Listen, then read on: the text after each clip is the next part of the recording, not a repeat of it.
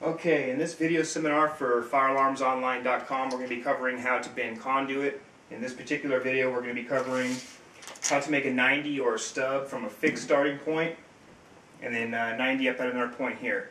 So the first measurement you want to take is from the starting point to the area you want to stub up, and we are at 65 inches. So you're going to take that 65 inches, the starting point of your conduit, make a mark at 65,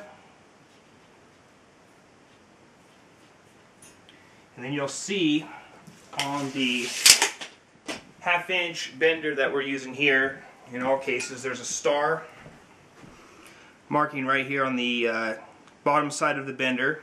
You're going to want to line the markup that you just made with that star. A star represents the back of a 90. So simply line that up with the star. Make sure everything's straight and lined up. Bend up 90 degrees. And you should have